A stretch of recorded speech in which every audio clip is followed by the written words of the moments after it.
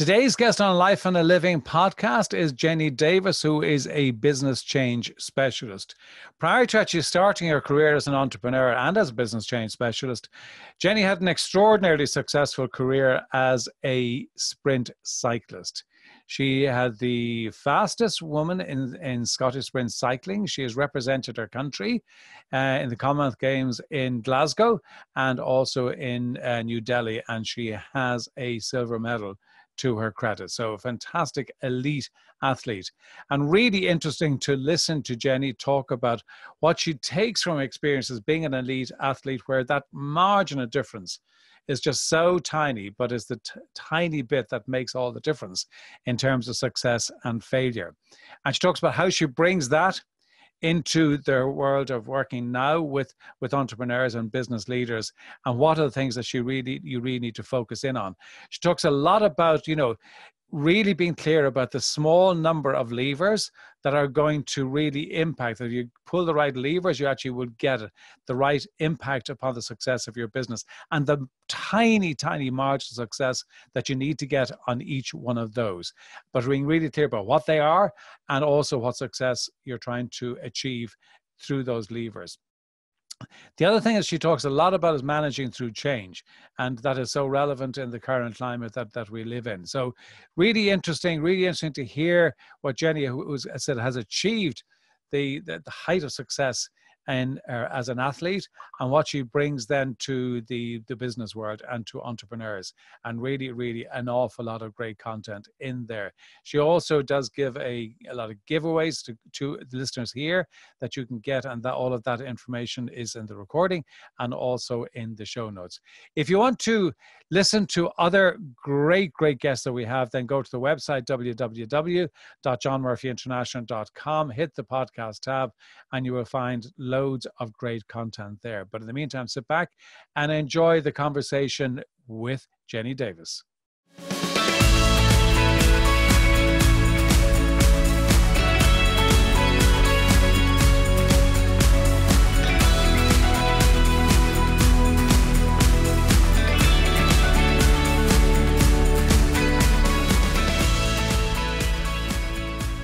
Jenny, thank you so much indeed for being with us here on the Life and a Living podcast. It's a real honor to have you with us. Thanks, John. I'm a big fan of the show. I've been listening for the last couple of months, so I'm really excited to talk to you and share some lessons with your listeners. You've a lot to share. You have the reputation as being the fastest woman in Scottish sprint cycling, which is quite an achievement. And I know that you've had medals from the Commonwealth Games in Glasgow and also in Delhi. When you look back on that and you kind of see, I mean, you've had huge success by any measurement in that field. What do you see that you bring into the work that you're doing now with clients? What are you kind of feeding off on your memories and how you were trained, how you were coached, how you were guided, the success you had, dealing with that success? What do you bring into the world now when you're actually dealing with your clients?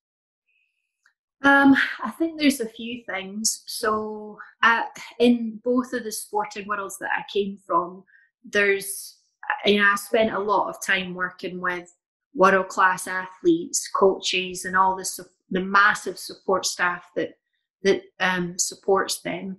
And it gave me a real eye-opener about what it takes to be successful and to be unique and to be the best that you can be in your small little bit of the world.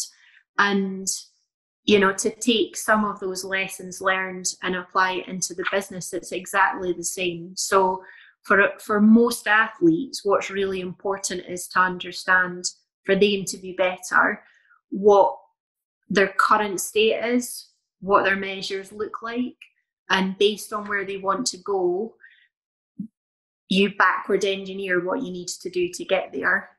For a business, it's not going to be about time or how much weight you've lifted, or something like the Olympics, which is really clearly defined for you.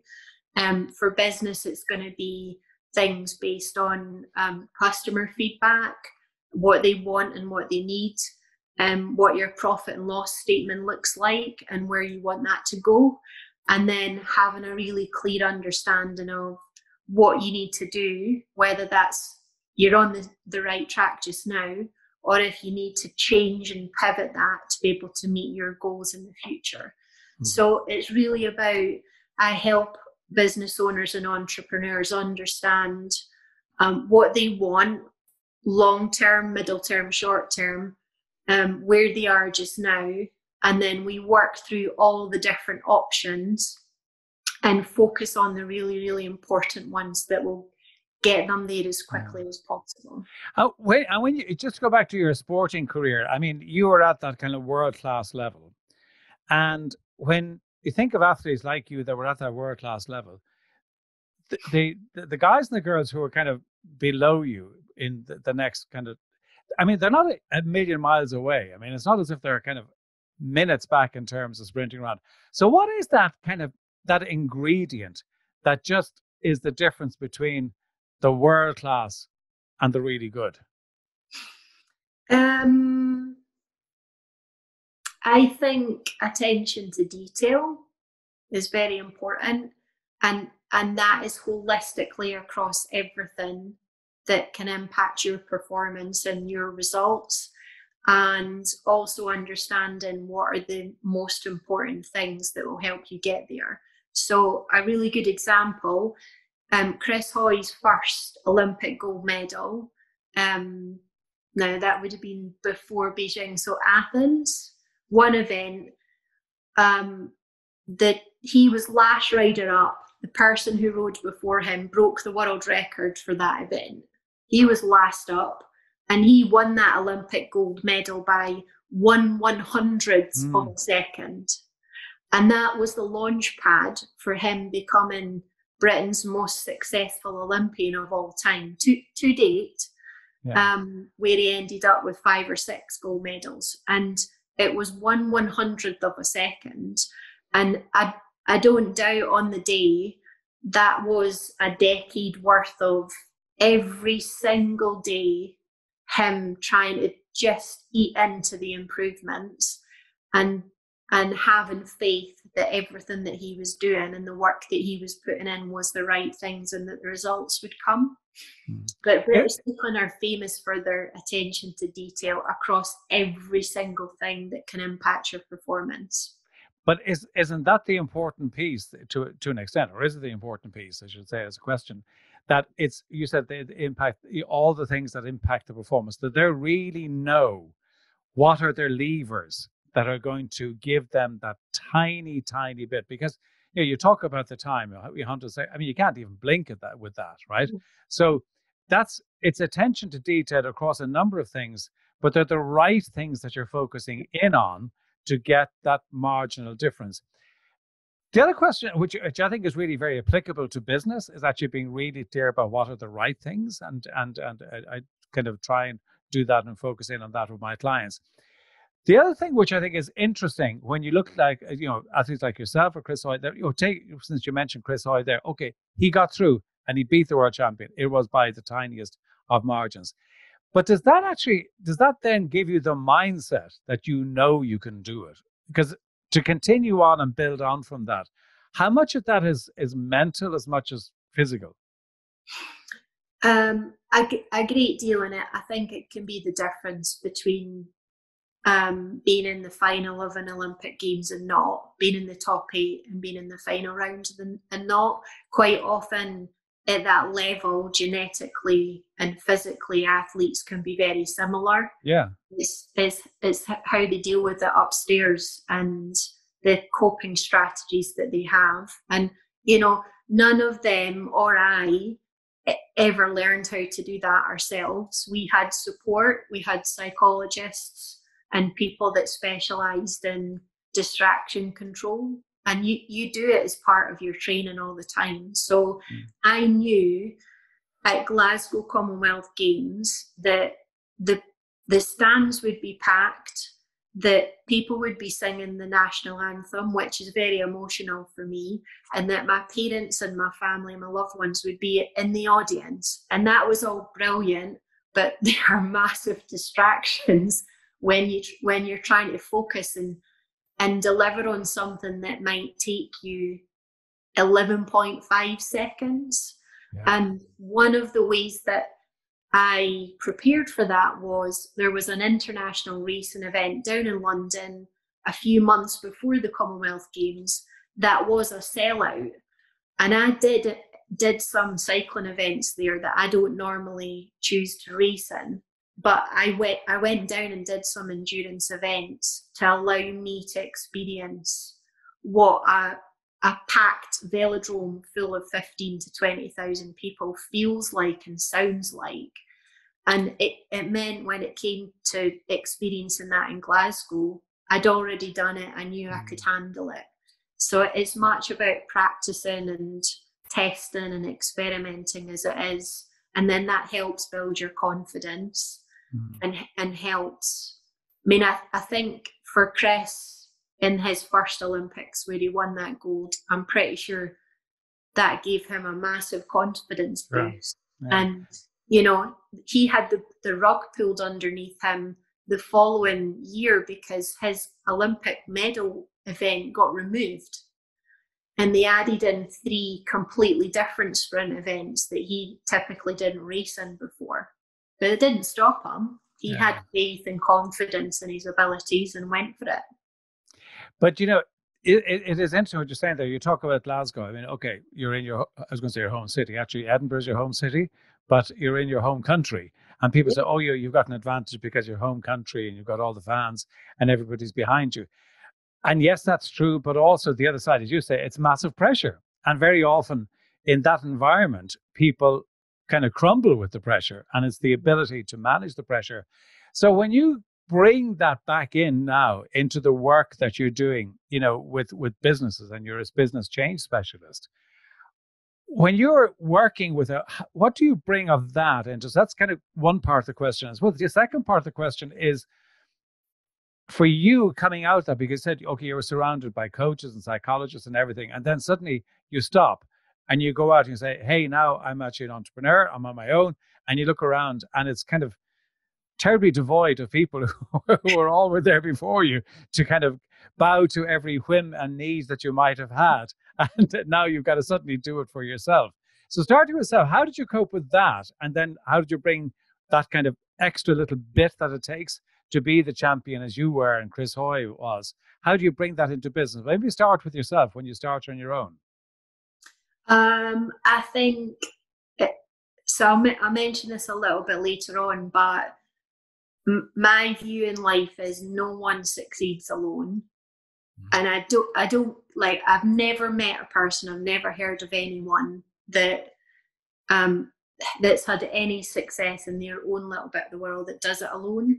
And one of the lessons that I learned from my sporting career far too late on was I thought I could do it myself and that I would be picked on merit and how my results went. But getting feedback and guidance from others and support meant that I had the successes that I did, and I wouldn't have had them if I didn't have support. So when I moved into supporting business leaders and other entrepreneurs, you know, for them, they need to also use their little mini board of directors and mentors and guides to try and help them, because I think the world's a big place. It can be very lonely when you're running your own business, and entrepreneurs are a special breed. Your life is like a bit of a roller coaster, and sometimes people who've been permanently employed find it really difficult to understand because it's quite stable for them if they've got a stable job. So I think my advice from what I took from my sporting days through hard lessons was don't do it alone, find people to support you and offer guidance. And that was the quickest way to my success in business as well, was finding people in my wider network and helping them and offering value. And then when I needed some support, they've been able to do the same. So I think that's my number one tip. And they will always help you make decisions about what is the most important thing that will have the biggest impact on your success. because we only have a very limited amount of time and energy. So you got to be really, really careful and focused and make sure that where you're putting that is the right thing for you to succeed. Yeah. I mean, I know one of the things that you do in your business is, helping business leaders, business entrepreneurs, business owners to how to lead through a time of crisis. Well, dear God, we couldn't have come through much more of a crisis than we are in the middle of right now. Yeah. So how are you helping your leaders, your clients, to kind of navigate through all of the challenges that the COVID is bringing to them? Sure, good question. There's a couple of bits. So I guess for lots of people all over, the the massive change, and that might be jobs, it might be linked to what's going on with health or your wider family, just coping with lockdown with kids while you're trying to work. All those things are massive changes for people. And there's a really famous model called the Kubler-Ross model, which talks about there being 5 phases that people potentially go through when they're moving through change.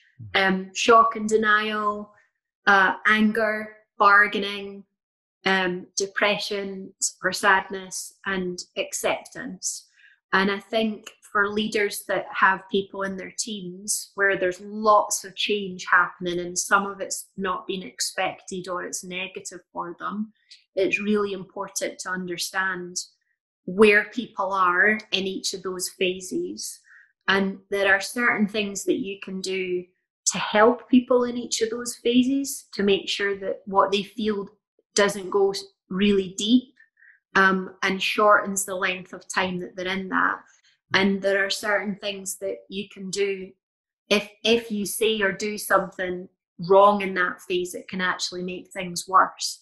Yeah. So helping entrepreneurs understand which phase they and their people are in, and then giving them some guidance and support around what you can do to help somebody that's maybe in shock, versus the strategies are different for somebody that's very, and when you look at people, I mean, one of the things that I you come across a lot in the current climate is that people working from home, which can be challenging, it can be great as well, but one of the big challenges has been where they've got young children, so they're confined to the house. Maybe both parties are working and they're trying to homeschool, which is a bit like trying to juggle the impossible. So, what advice do you give to leaders that you're working with? How do they support their people through that challenge and through that difficulty? I think the main thing is to try and build some flexibility and to be really open and honest. Again, what is current state? What is happening for me? I've got a dog that won't leave me alone. I've got 2 kids, and I've got a full-time job. And my partner was furloughed, but they've gone back to work now. Right. That's a picture that could potentially change week on week. So people that have others in their team needs to make sure that they understand what's happening, what's the reality for that person, and what can be flexed. So I know I've got some friends where they've changed the hours that they work so that there's a bit more crossover, and they've got somebody there that can do schooling or looking after the kids if they're younger. And there's just, in times like this, humor is really important. And I had a call just before this, and one of the girls that was on our call said she's got a special guest for the call, and her daughter was in the background and she had the headset on and we all said hello. Yeah. And it totally made her day. But I think because we acknowledged it and acknowledged her daughter, and then when she turned and explained to her daughter, mommy's busy, it's really important that I have some quiet time. And then she gave her daughter a task to go and do the next half an hour. So I think talking about a bit of humor, being open and honest about the challenges that you're facing. You don't need to do it alone. Yeah. There's people around you. They might not be able to physically be there, but if you can talk it out, that's just through one conversation. I've shared one little story about Heather and her daughter, and how she included her daughter for a few minutes, which helped her daughter understand why she needed to be quiet, and probably helped the other people on the call as well, that it was just natural. So it was good for everybody. I know that one of the things that you're very kind of hot on is kind of helping people not to spend their life kind of firefighting and reacting and responding. And I think that at the moment, because of what's going on, there's a kind of the tendency just to kind of keep on just putting out fires. How do you draw people back from that and get them to kind of focus on the things that really matter? There's two parts to it. There's the bit that they need and the bit that they want. So for somebody that's firefighting and, their business or maybe their personal life's a bit chaotic and they're working lots of hours and maybe there's other parts of their life are suffering, usually being able to find some quick hits and create some time for them and solve some of the problems that's causing the fires is kind of phase one. And then once that time and some of the fires have died down a little bit, phase two is the time that's been saved, we reinvest in taking a step back from the situation in their life and their business, and having really good conversations about what they actually want, what's most important to them, and what do we need to do to get them there. And then from then on, it's a bit of a journey depending on lots of different factors. So it's a mix. I help people solve some of their business problems and help create some time. And then rather than them using that free time to do more emails or go on Facebook or lose it in non-value added activity, if I help them save 2 hours a day, we protect that 2 hours and we use it to make some really, really good decisions about what they want to do. And then we do it. Yeah. And that's actually giving some balance and some that they're not just focusing on their business life, but they're also focusing on their broader life. Now, one of the interesting things that you've lived through is the kind of the if you look at British cycling, because British cycling kind of transformed from being a kind of a no-hoper, maybe that's a bit unfair, but certainly not a high achiever, to being absolutely at the top of it. Can you talk a bit about kind of what was it that created that transformation? Because I think that's pretty fair to say, isn't it? What I've just said is pretty fair to say. And what was it that caused that transformation? And if you look at a lot of business people, I'm just trying to draw parallels. That a lot of people are in businesses that not quite as perhaps in the situation that British cycling was, but they're in a very, very challenging situation. Firstly, the British cycling, and then how do you apply that to businesses that are maybe saying, where do I go to from here? Yeah, sure. The lessons from British cycling are completely intertwined with businesses that are in a similar state. British cycling, there's a couple of bits. They had a chairman and board who decided that they didn't want to be the laughing stock of the cycling world anymore. So your assessment was very true. The only main successes they had tended to be outliers. So people like Chris Boardman, known as the scientist, and Graham O'Brien, who was he's a very innovative guy who famously built his bike out of parts from washing machines and things like that. Right, yeah. So, eccentric might be a word that you would use. Yeah, exactly. Yeah. And he would sit here and say that exactly the self himself. So they decided they didn't want to be laughing stock. They wanted to be the number one team on the track, on the road. So they were really clear about what they wanted. They got clear about their timelines. So for Olympics and World Championships, your timelines are defined, so it makes it much easier to plan. And they just backward engineered what they needed to do. So they got really clear on what they wanted, what would get them there in terms of, at that time, lottery funding had only just become a thing. And it wasn't millions and millions and millions like they get now. So they had to, the limited amount of time and energy and money that they had to invest in the places that would give them their biggest bang for their buck. So it was goals, vision and goals, really clear on priorities, which is kind of like your 80-20s.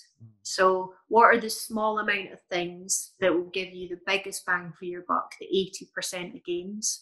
And then they're most famously known for their marginal gains principle, yes. which is where you might have 100 things that can improve an athlete's performance. And if you improve each little thing by 1% or 0.5%, when you bulk them all back together with compound effect, you get a much bigger win.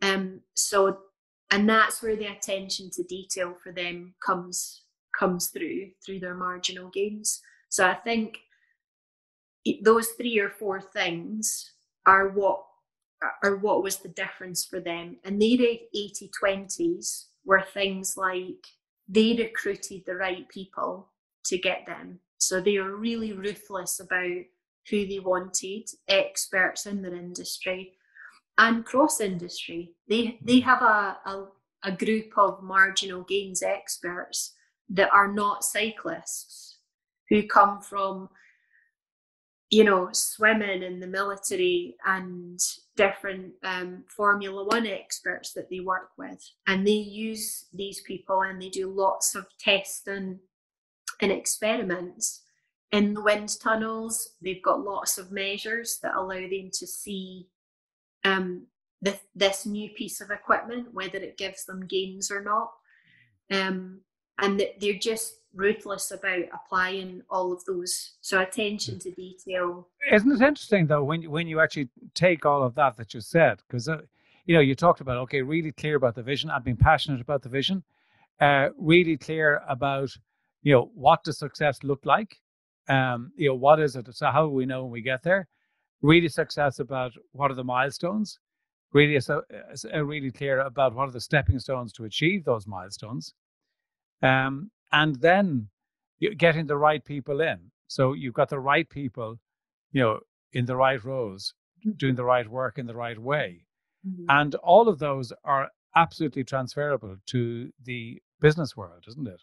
Yeah, absolutely. And it is also that kind of concept, if you like, the marginal gain is kind of the Kaizen approach, but it is that kind of marginal gain, but also a mentality that we're always testing. We're always trying new things.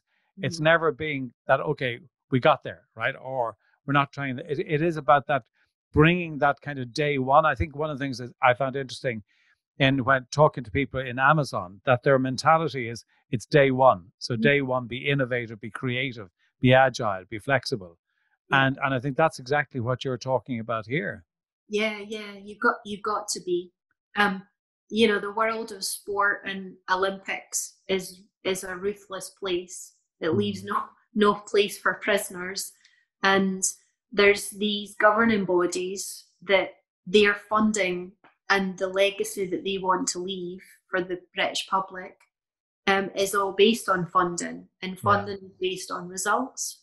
Mm-hmm. So their motivation for it's really clear. I think motivation in business can be different, and that's down to the business owner guiding that direction and being really clear about what's important and having the right people and processes and technology to support that. Yeah. And having measures in place all the time to help know where you are across your market. But I think it's also interesting what you're saying about bringing resources in from not just staying within your lane of, in this case, cycling, but you're looking at probably different sports. You mentioned Formula One. I'm sure there were other things that came in, the whole psychology side, all the different things that you bring to bear. So it's the non-traditional way of doing things and the non-traditional resources. And that's actually what separated. And of course, they had great success. Jenny, this is really, it's been fascinating. Before we kind of wrap up, you can tell people where they can get in touch with you. 2 questions for everybody. One is a book that you've read that has had a big impact upon you, what it is and what impact it had. Sure. Similar theme to what we've talked about. There's a book called The One Thing. Yeah. It's a big, little yellow one. Wouldn't take people long to read through. That taught me, through my teens and 20s, I loved to try and think that I had great balance in my life. And I think I spread myself too thin. And I think I would have had more success if I'd sat down and thought about what I really wanted and what were the small number of things that would get me to where I wanted to go. So the One Thing book helped with the mindset and has helped me be a lot more laser focused about here's what I want to achieve, and I have 50 things that could help me do that, but there will be 1 or 2 things in that 50 list that will be the small thing that will give me the biggest bang for my buck. And that book helped teach me how to do that, and then now I help other people. It's a great book. I'll say I agree with you. It's a fantastic book. Second question, daily rituals. I'm sure with your background that you have them. What are they and what do they help you do?